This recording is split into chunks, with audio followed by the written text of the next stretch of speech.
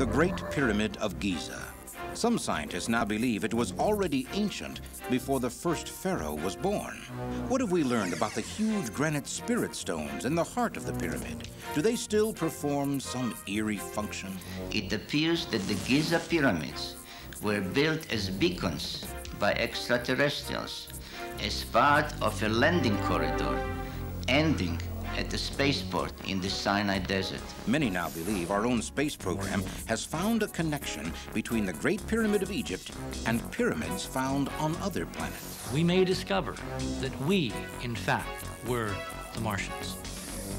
Experts now believe that the Great Pyramid is finally giving up some of its secrets because, like the Egyptians, we have turned our attentions to the skies.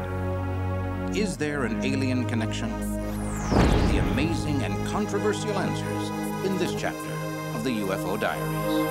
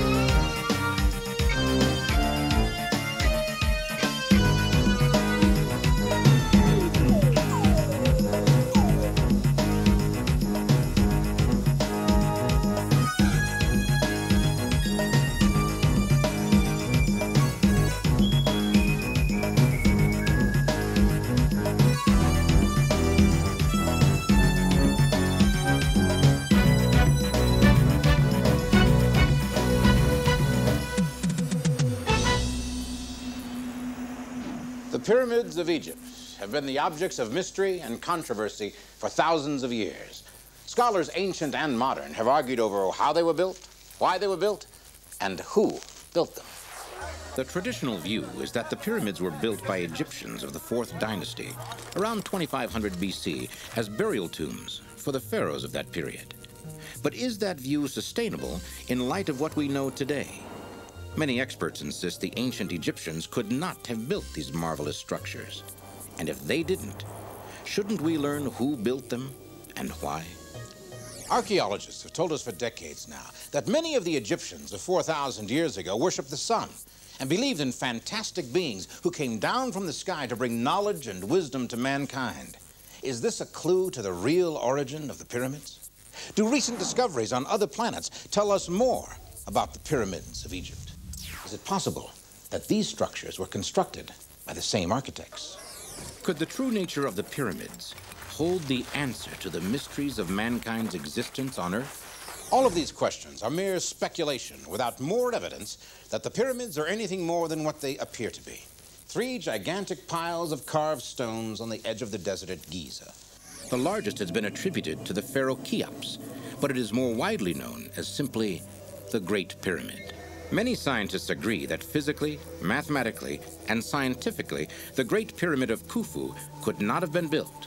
And yet, there it is, 42 stories high, covering an area the size of 10 football fields, an almost solid mass of intricately fitted stone blocks, each weighing 2.5 to 10 tons.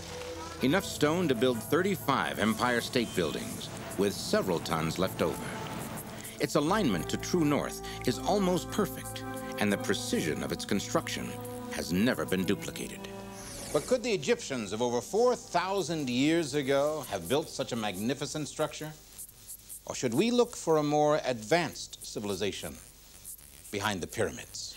The Greek historian Herodotus established the traditional view when he visited Egypt in the 5th century BC and wrote that Egyptian crews of 100,000 men, replaced every 3 months, built the Great Pyramid in 20 years. But is that possible? To build the Great Pyramid in 20 years, as some archaeologists claim, would have meant setting one of those huge stones every 3.5 minutes, 24 hours a day. That would require a technology we don't have today. But getting the stones in place was only part of the problem. How did they manage to get these massive stones from the quarries to the building site? There is a widespread general belief, which Hollywood has helped to promote, that hundreds of thousands of slaves were used to build the pyramids. Nothing could be further from the truth. The Egyptians of the 4th dynasty were neither a formidable military nation nor a very aggressive one. But even if they were, there were not enough potential slaves within a 5,000-mile radius to have supplied the workforce needed. But if there was not enough manpower available, how could the work have been done? Even if the builders used some kind of clever machinery to help them get the great blocks into place, Egyptologists still disagree on what kind of device that could have been. The generally accepted academic viewpoints are divided equally between the rollers and the rampers. These two theories are being taught in the schools right now as facts, when they're not even substantial theories.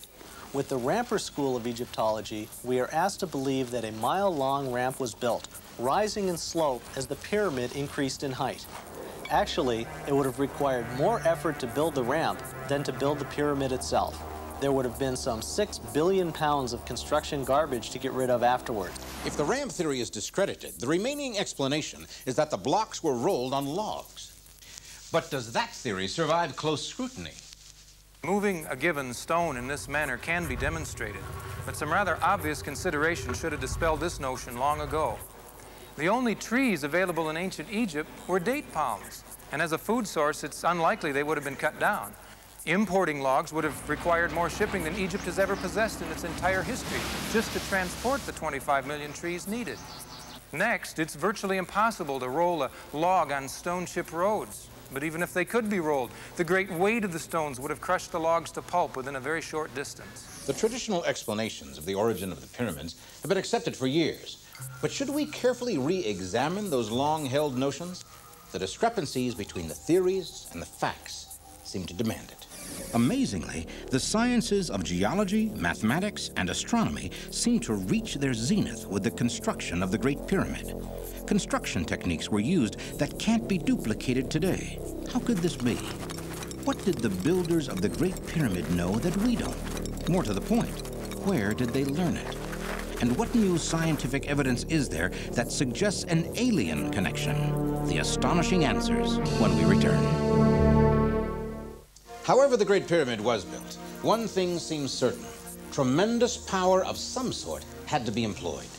Since the ancient Egyptians, so far as we know, were dependent solely on muscle power, and that seems insufficient to the purpose, what was the force that put all those gigantic stone blocks so carefully into place?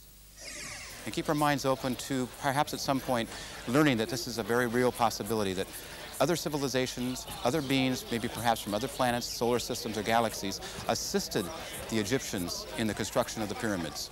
Supposing that some traveling race from another world did in fact build the pyramids, did they leave any clues as to the purpose of these structures?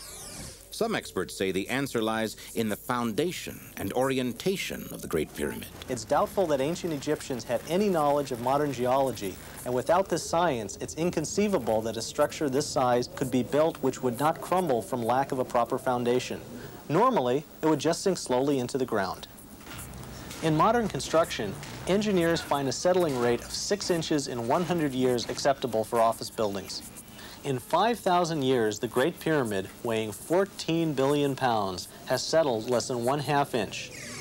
This engineering marvel does suggest that whoever built the pyramids not only intended for the structures to remain as they were for millennia, but knew how to achieve that goal. And as engineers now tell us, they also knew how to keep the 4 sides of that giant edifice in almost perfect alignment. In modern construction, if the builders could maintain each side of the 756-foot wall within 6 inches of being perfectly straight, then it would be a tremendous accomplishment. But the Great Pyramid is only off of straight alignment by approximately 1/4 of an inch. That's totally impossible to duplicate in today's modern construction field. The Great Pyramid is evidence of a phenomenal knowledge of the science of astronomy.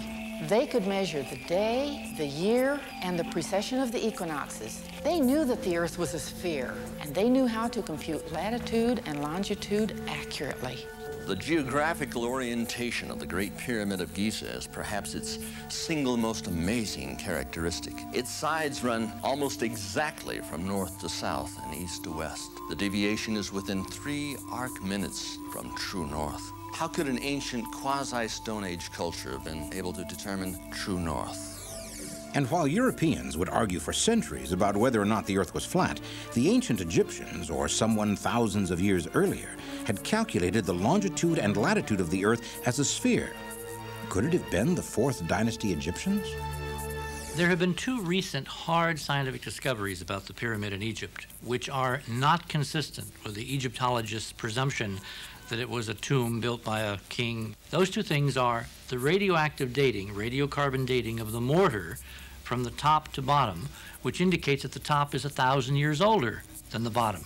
Well, the other discovery was the radioactive sand found in 1987 in a set of chambers just behind the Queen's Chamber in the center of the pyramid.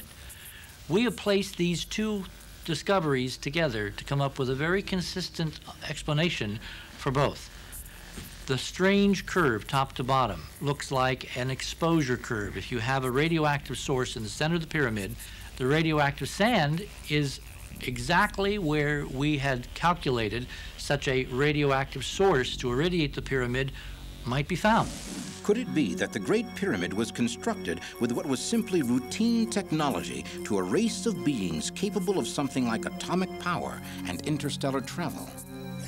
But as the evidence for an extraterrestrial origin of the pyramids begins to mount, we encounter what appears to be a warning not to explore the matter too deeply. Because some scientists claim they have encountered a powerful negative force inside the Great Pyramid, a force they called the Curse of the Pharaohs. The Curse of the Pharaohs story begins in the 1920s when 2 Englishmen, Howard Carter and Lord Carnarvon, discovered the tomb of Pharaoh Tutankhamun.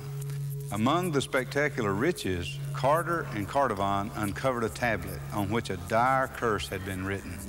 Death will slay with his wings whoever disturbs the peace of Pharaoh. The warning did not make them nervous, but they were afraid their native assistants might panic and quit. They crossed out any mention of the tablet's discovery from their records and tossed it into the rubble. The whole incident might have been forgotten forever had not some 36 scholars and others connected with the excavation died sudden and mysterious deaths. Carnarvon and Carter were about to uncover the mummy itself when Lord Carnarvon became deathly ill. Although suspecting an infection, doctors were uncertain of a diagnosis. He died before his son reached his bedside, and precisely at the moment of his death, an unexplainable power blackout occurred all over Cairo. Another victim was American architect Arthur Mace, who had been the person to rip out the last piece of wall blocking the entrance to the tomb. He died in the same hotel with the same symptoms as Carnarvon, feverish and in a sudden coma. The morning after Carter had shown his friend George Gould the tomb, Gould awoke with a high fever. By nightfall, he was dead. Radiologist Archibald Douglas Reed was the first to cut the mummy's wrapping and x-ray it. Reed died aboard ship on his way home to England. According to historians of the Curse of the Pharaohs, an eminent physician and biologist in Cairo, Dr. Ezzedine Taha, claimed discovery of an ancient microscopic fungus that had probably survived in a dormant state for thousands of years, which could be controlled by modern antibiotics. Ironically, before he could prove his theory, Dr. Taha died in a freak automobile accident. Assuming that the pyramids were built by some race far more advanced than the ancient Egyptians, did they leave behind this strange fungus as a sort of burglar alarm? A measure to keep humans from tampering with the pyramid? What deadly secret lies in the forbidden heart of the Great Pyramid? Some believe the great granite slabs above the king's chamber, called spirit stones by the Egyptians, once served some fantastic function. Are they still functioning? Could they be the key to the real purpose of the pyramid? Some amazing answers when UFO Diaries returns. We know that whoever constructed the Great Pyramid of Giza built it so that it would last a long, long time. Archaeologists tell us that the structure was originally covered with a protective stone coating, making the sides perfectly flat and smooth. That outer surface was broken apart and used as building materials during the construction of the city of Cairo. But the pyramids themselves still remain unharmed. And we've already heard how the pyramid is unique among all buildings on Earth in its refusal to settle into the ground, as other giant monuments inevitably must. And we've heard of the curse of the pharaohs, where something seemed to have been at work in killing all who explored too deep. Apparently, whoever built the pyramid wanted it to be left exactly as it was. But why? What was its purpose? And was its preservation important because they planned to use it again someday? In the early 1950s, translation was begun on a vast library of cuneiform tablets that had been discovered many years earlier in the ruins of the Library of Nineveh, the oldest written record known to science. One passage of the text seems to describe the pyramids of Egypt. Sumerian texts are believed to be over 10,000 years old, 6,000 years older than the Egyptians who were supposed to have built the pyramids. But if the Sumerian translation is accurate, the pyramids were already there before the first pharaoh was born. If all of this is true, then these ancient tablets may hold the answer to the true purpose of the pyramids. Dr. Zechariah Sitchin has spent years studying the mysteries of these Sumerian writings. Based on evidence provided by Sumerian texts, it appears that the Giza pyramids were built as beacons by extraterrestrials as part of a landing corridor ending at a spaceport in the Sinai Desert. An intriguing and exotic theory. But how could the pyramids be of use to travelers from another world? After all, as large as they are, they're not visible from outer space. Some people suggested there's a vortex of energy coming out of the great apex of the pyramid, and that it actually expands in diameter as you go higher above the pyramid. But for this theory to be credible, the pyramids would have to radiate energy, which an ordinary pile of stones simply does not do. But are the pyramids different in this way? The pyramids are essentially crystalline in structure, and therefore highly receptive to radio-like energy waves or even cosmic microwaves. The Great Pyramid at Giza, with its 5 granite slabs above the king's chamber, are what the ancient Egyptians called spirit stone, and they could have been a massive receiver-transmitter tuned to some distant part of the universe of which we are still ignorant. There's a vortex of energy emanating from the apex of the pyramid, which actually expands in diameter as it rises higher and higher into the heavens. A simple example of this emanating apex energy was first demonstrated by British inventor Sir W. Siemens. When he drank from the wine bottle he brought along, he experienced a slight shock as the bottle touched his lips. The electrical activity intrigued him so much that he took a wet newspaper, wrapped it around the bottle, converting it into a crude electrical accumulator, which most high school science students would recognize as a Leyden jar. Although we don't know why or how, the Great Pyramid seems to be an accumulator of energies.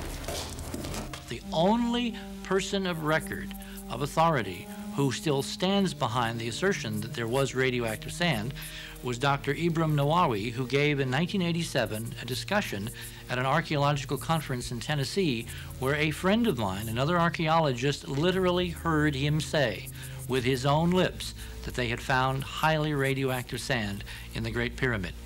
This does not compute as a low-tech structure, but something much, much more intriguing. So might not the pyramids have been exactly what the ancient Sumerian texts seem to claim? A sort of cosmic lighthouse for passing space travelers? As incredible as this may sound, it does seem to be the first explanation of the Great Pyramids that truly covers all the facts of its amazing construction, placement, and design.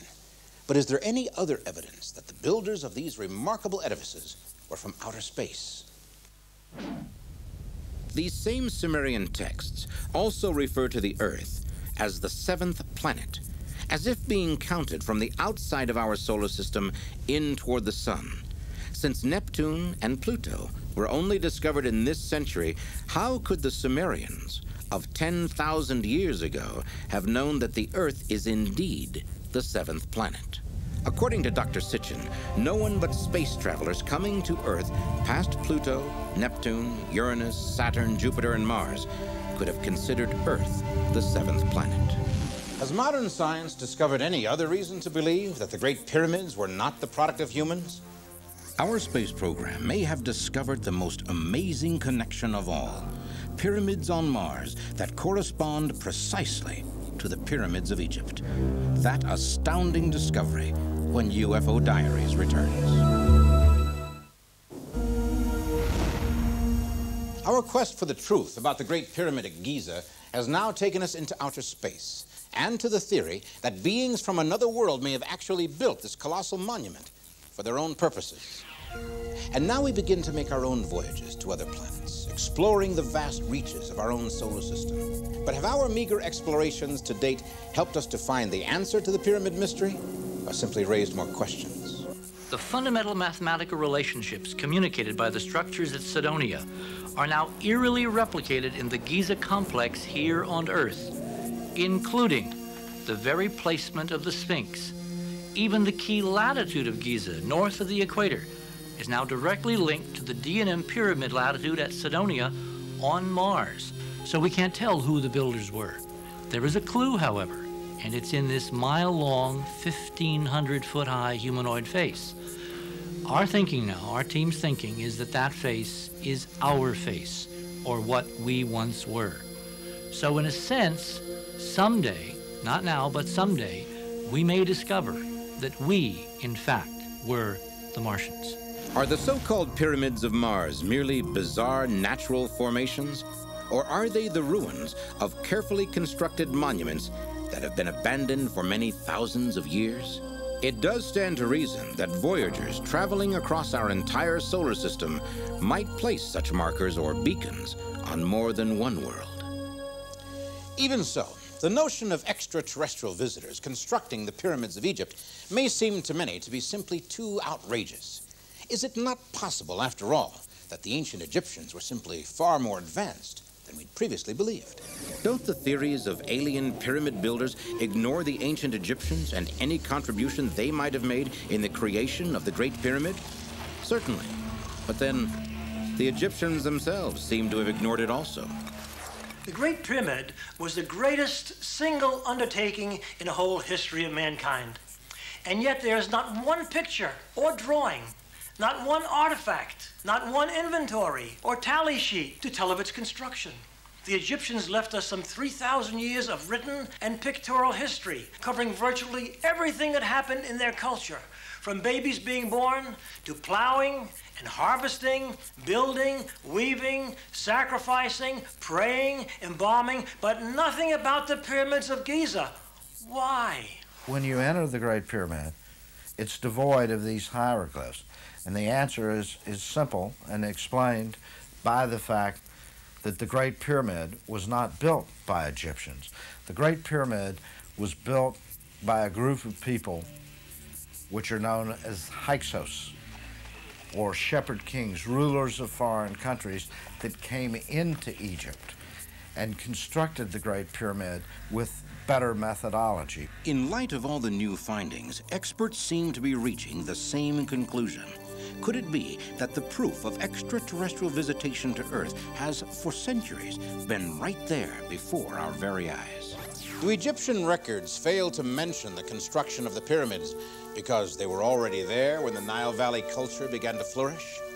Is this the final proof that the pyramids are the keepers of a mystery that we may never solve? Until that time, the pyramids continue to stand silent and mysterious, refusing to allow their secrets to become a completed chapter of the UFO Diaries.